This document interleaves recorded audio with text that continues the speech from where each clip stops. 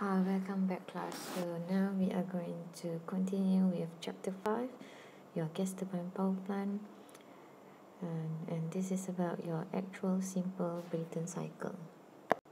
Alright, so we are going to try to solve this problem here,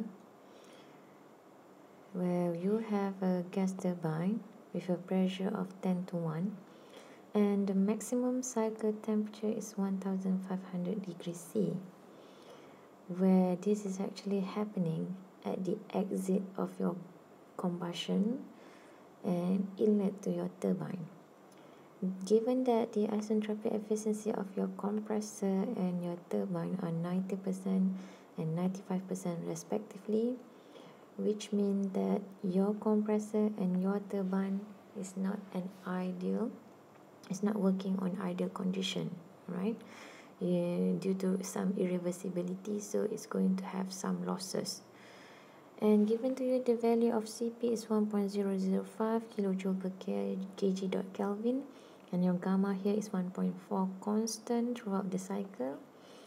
If the air enters the compressor at 30 degrees C at a rate of 30 kg per second, first you need to sketch the TS diagram and you need to determine the network of the cycle in kilowatt, where network here is actually your work of your turbine minus work of your compressor, the backward ratio, which is your work of your work of your compressor over work of your turbine, and the thermal cycle efficiency of the overall system. As you can see, this is the schematic diagram of your gas turbine, and in order to solve this one we need to plot your TS diagram. So you have the compressor here, this is your turbine, this is where your combustion process happening, which is daily with this one, and this is where your heat rejection. So we label as 1, 2, 3 and 4.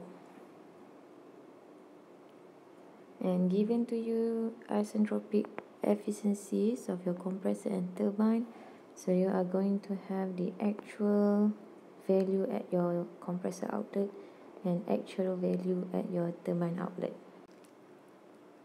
So now that you have already plotted your TS diagram, so let's take what have been given to you. So you have pressure ratio, which is your maximum pressure over minimum pressure, your P2 over your P1, P3 over your P4, which is equal to 10 over 1 or 10. Your T3 is equal to 1500 degrees C. You need to convert it into Kelvin, which is 1773 Kelvin. Next, you have inlet temperature to your compressor, which is 30 degrees C and equivalent to 303 Kelvin. And your m dot is equal to 30 kg per second. Your Cp throughout the process is 1.005 kilojoule per kilogram dot Kelvin.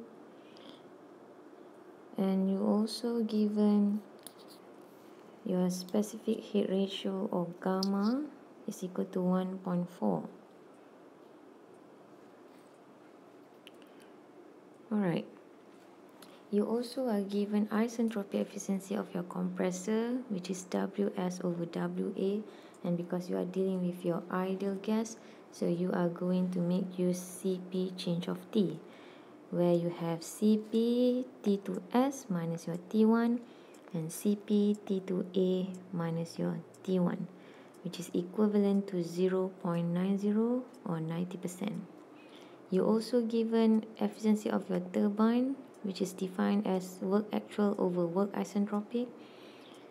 So it is Cp T3 minus T4A over Cp T3 minus your T4S.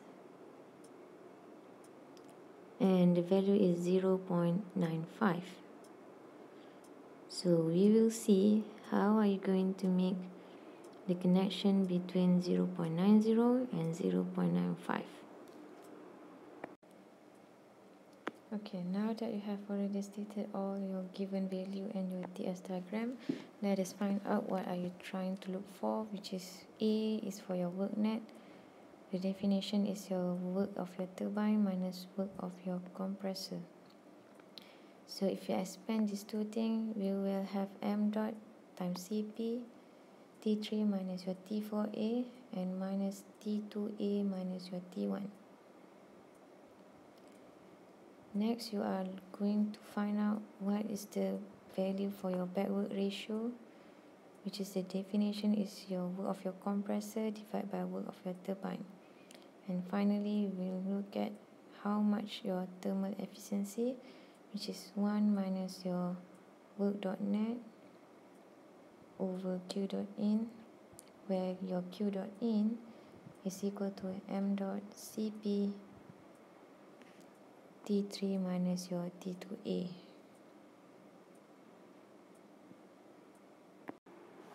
Alright, let us recall back from your basic concept, which is you can make use of this isentropic relation.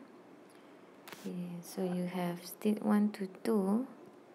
This is actually an isentropic compression. So therefore you can find your T2S using this relation, which is T2S over T1 is equal to P2 over P1 gamma minus 1 over gamma. And you can rearrange this mathematical form, becoming T2S is equal to T1, P2 P1 here is equal to RP, and gamma minus 1 over gamma. And if you plug in all the values here into this equation, finally you will get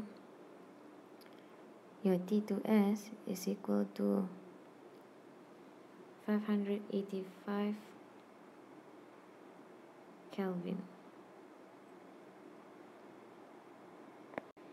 Alright, now that you have already got your T2S value, so we are going to make use this one to find your T2A from the isentropic efficiency of your compressor. So if you expand the equation from the previous minute, so we'll see that your T2A, when you arrange this mathematical form, finally you will get T2A minus is equal to T2S minus your T1 over 0.9 plus your T1. And finally you will get T2A is equal to 616.333 Kelvin. Next is for you to solve your turbine part. So given to you, your state 3 to 4 is an isentropic expansion. So you make use of this relation in order to find your T4S. So T3 over T4S is equal to P3 over P4, gamma minus 1 over gamma. And you can rearrange this mathematical form and becoming T4S is equal to T3 times 1 over your pressure ratio here, gamma minus 1 over gamma. And you plug in all the values.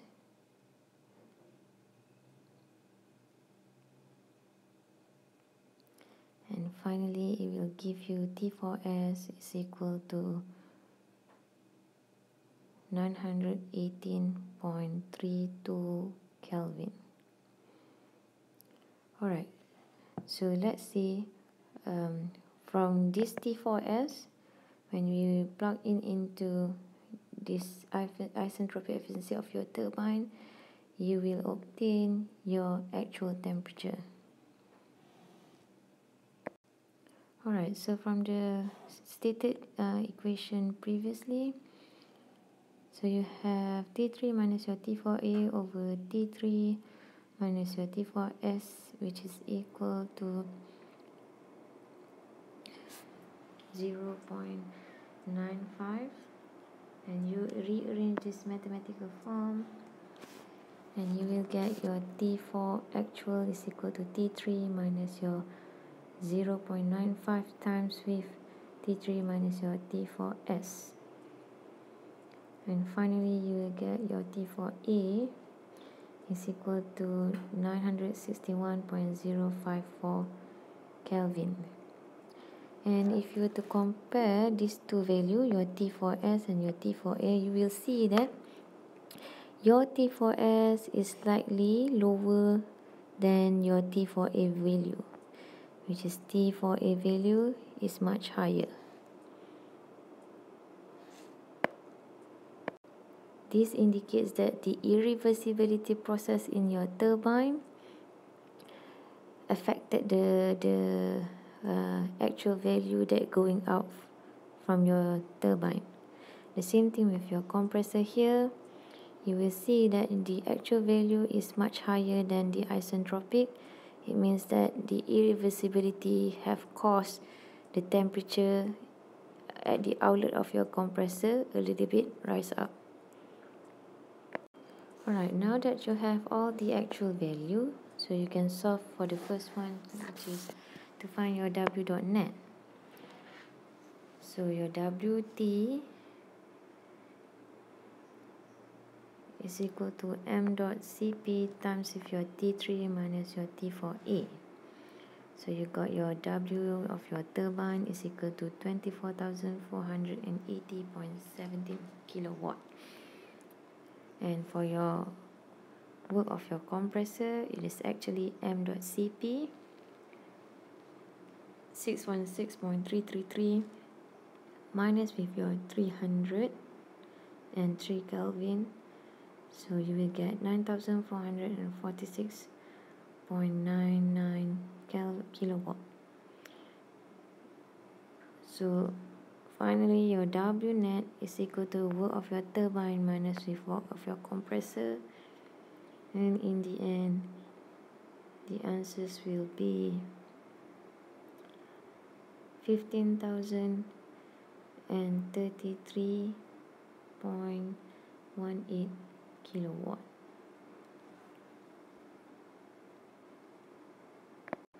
Next is to find your back work ratio, which is defined as your work of your compressor divided by work of your turbine, which you have calculated earlier.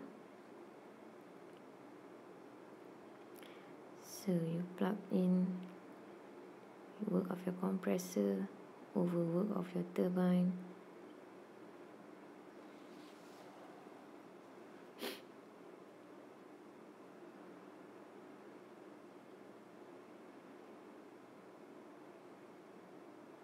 And finally, you will get 0.385, and you can also leave it as percentage, which is 38.5%. This means that 38.5% is used to turn your compressor. So finally, you need to find your thermal cycle efficiency, but first you need to find your Q dot in first, which is M dot times Cp T3 minus your T2A. And you plug in all the values here, and you will get Q dot in is equal to 34,873.6 in kilowatt. So you make use of your thermal cycle efficiency, which is work dot net divided by your Q dot in, and you will have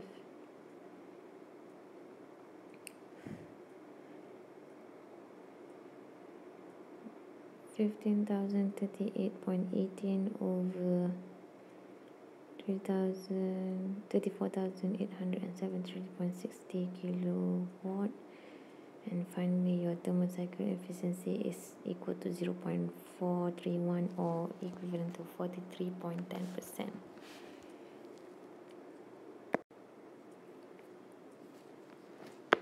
So you have completed all A, B, and C part. It shows that only 43.10% is the cycle efficiency of your gas turbine. So we'll see you in next video, which is on regenerative Brayton cycle. Thank you.